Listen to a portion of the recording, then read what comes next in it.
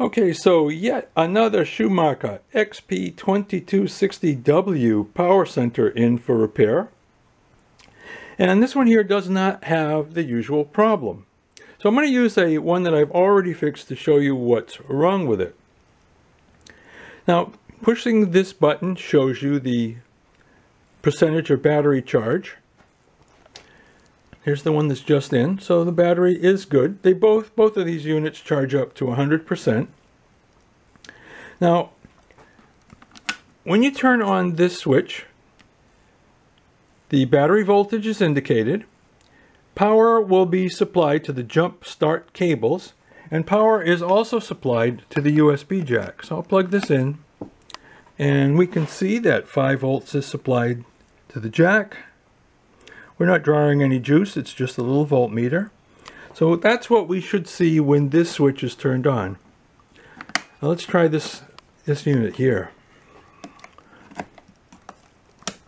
First thing we see is battery condition is not indicated, and the voltmeter shows no power at the USB jack. Everything else on this unit seems to work. The light works, the inverter works, the air compressor works, these sockets all work. Everything works, but not this. Can we fix it? Let's find out. Well, one of the problems we're going to have is that the screws are all wrong on this. Now, I know from experience that there are 3 different size screws in this device. We have all the screws out and it's not good. It's screwed up. Now, the 2 shortest screws are in the handle here, and that would be those 2. I've separated them. Then we have a medium-sized screw. The medium-sized screws go right here. Here and here. And also, the medium-sized screws hold the battery door. So there should be 8 of those. 2 here, 6 in the battery door. And we only have 5 total. There's only 5 total of the right screw. The rest of the screws are all supposed to look like this. These would be the longer cut screws. There's only 4 original screws here. All the rest look like somebody has replaced these before. There was no rhyme or reason to how they were installed. And so that widens the screw sockets. They don't go back in correctly. It's difficult to remove. Not a good thing. Next, we have to take out the battery. That would usually be an 8mm. Probably going to need 2 on this one. Alright, so we're going to get this battery out and we'll come right back. Now we can test the switch. So you take out those wires with an 8mm socket. Here I'm connecting a multimeter. It shows over range or open circuit right now. When we touch the probes together, we get a beep.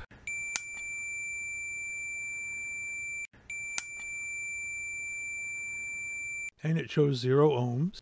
So that's what we should get when we turn the switch on. So we've got our probes across the switch now. I'm going to reach underneath and turn it on. No beep, and the meter still shows over range. All right, let's get it out of there and see what's going on. Okay, here's a better view of the situation. I got the switch out. Now if I touch my probes together, we get a beep. So we're on the switch. This would be the off position. We'll turn it on. No beep. Or maybe just the opposite. Maybe that's the off position. This is the on position. No beep. No meter movement in either direction. So we definitely have an open switch. Now we can try taking it apart and see what we find inside. So, just 4 screws that took this apart. It looks like all we have here is a spring that pushes these contacts together. So when you turn this,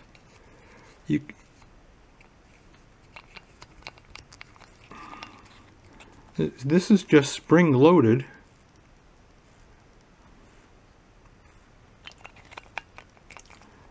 Alright, so let's see if we can figure out why this spring mechanism is not working. What exactly is going on here? Is it just corrosion on this pad? That seems hard to believe, but okay, so we're going to clean this up, see if we can't figure out why those contacts are not pressing against the lower contacts. So far I've noticed two things. It's wet. You can see some moisture in here, like it's been left out in the rain. Well, that might have happened at the dump. But the other thing I notice, if you look at these two copper contacts, there's mold flash here on the top.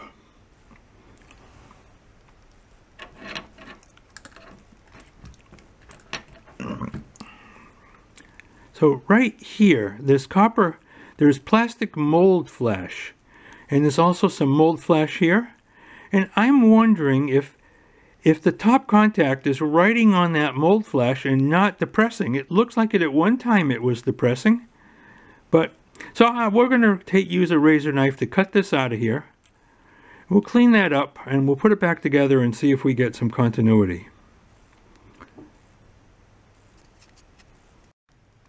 So on closer examination, what I believe happened is I believe that this melted. If you look at the position of this copper contact and compare it to this one, you can see here, before I make this all nice, how much material I had to scrape off from here and here. Initially I thought this might have been mold flash, but I believe, and you can, I don't know if I can show it to you here, but this actually melted down into the plastic here. So this is lower than that one. And all the melted plastic was riding on top. I believe that's what was stopping the top of the switch from making contact. So this wasn't going all the way down because it was riding on plastic. And you could even see some plastic that had melted and stuck to these contacts. It does work now just by putting it together and forcing it. I can get a continuity here.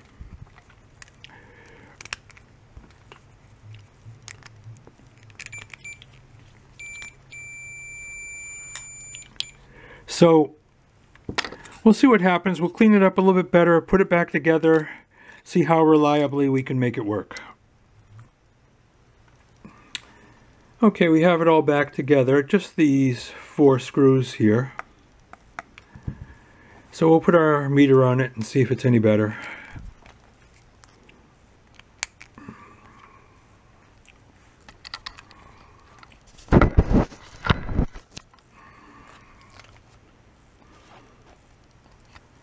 Okay, it's open right now. We'll switch it on. Oh, it's showing 0 ohms. Try again. Open. Comes right on. Open. Comes right on. Call that a win. Okay, she's back in now. Probably wise to make another test.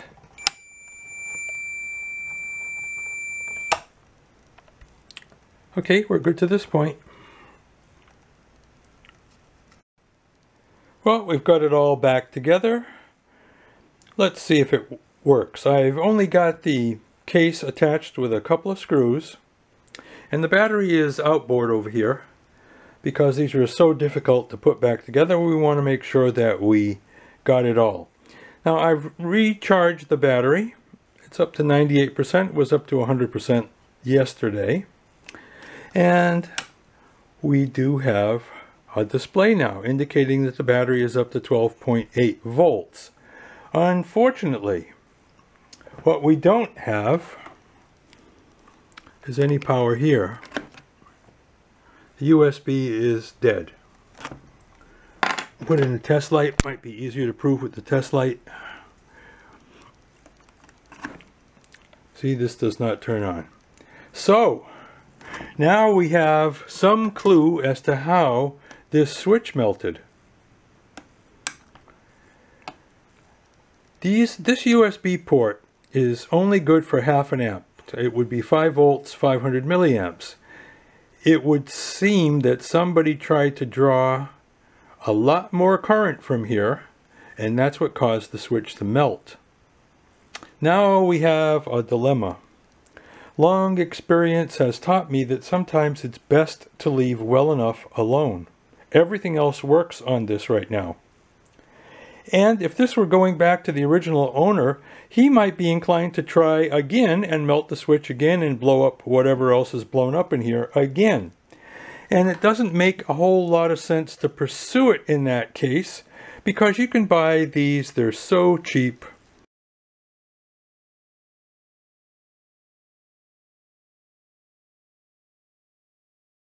You can get these, it'll deliver 1 or 2 amps at 5 volts at 12 volt sockets work. We can plug this in. Let's put this test light in it now. See, and the test light lights up. So we can restore full functionality for just a couple of dollars with one of these. And it's going to be a lot more effort to pursue the problem. So that's what I decided to do. Big selection to choose from, all colors, and another Schumacher XP2260W back in service. Thanks for watching.